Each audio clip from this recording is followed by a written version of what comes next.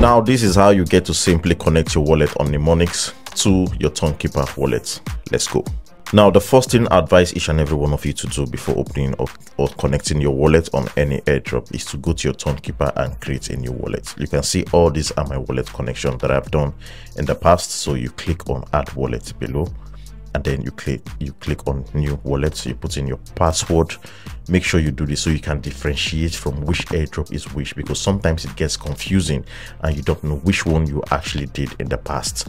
So I would advise you always do that. Create a different wallet, give it that name of the airdrop so that you will be able to understand which is which. So we are going to just get to name this Mnemonics. Okay,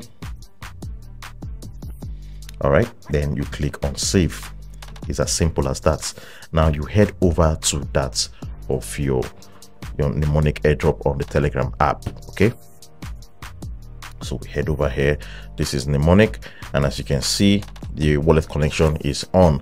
Now let me still check my ranking to see if I'm topping the leaderboard. Yes, I'm still topping the leaderboard here, which is actually good. It makes me feel good. Yeah, all right, let's be serious. All right, so now you go back to the home page and then you click on connect Ton wallet. Okay, now you simply select the Tonkeeper. All right, now it will take you directly to the Mnemonic wallet you created, that we just created. You simply click on connect wallet and you put in your password and then you let it load. It's as simple as that. It's not difficult. Now that it has loaded, you go back to your Telegram to check for your wallet connection. You swipe this up and let it load, and that is it. As you can see at the top screen there, you can see that your wallet connection is now visible. It shows that you've simply connected your wallet address.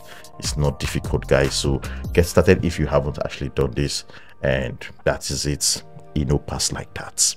Make sure to like, share and follow, and make sure that you actually click that like button so you can get notified whenever it is I post videos update concerning airdrops, so you could be the first to be notified.